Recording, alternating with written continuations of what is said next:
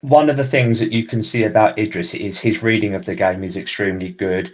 Like Richie said in an interview that we did with him a couple of weeks ago, Idris isn't the tallest player, but he's got longer legs. So when you think you might be able to stretch past him, he just sticks a leg out and nicks the ball back, or he gets a tackle in because he can make up an extra yard. Not that he's like Linford Christie in terms of sprinting or anything, but he just manages to time his tackles and his interceptions and where he is on the pitch really well. So there's a lot of skillful attributes that he has. He can take the ball forwards as well.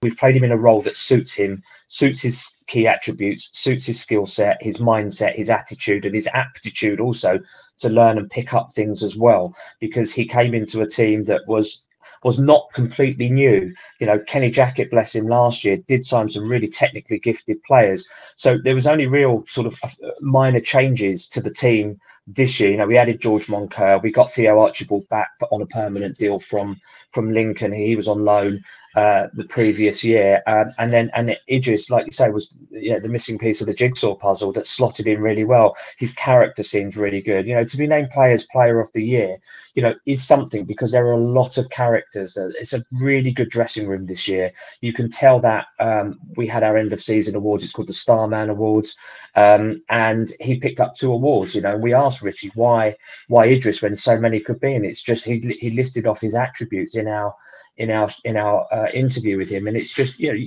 and it really explained, you know, he's a good trainer, he's a good character. Last one we fell in love with, we managed to sign, that was Theo Archibald from Lincoln last summer. Kenny Jackett had signed him on loan for a season, and it turned out really well for him. They said never fall in love, and then a week or two later, after the season ended, it was announced that he'd signed. We were all delighted and delirious about it.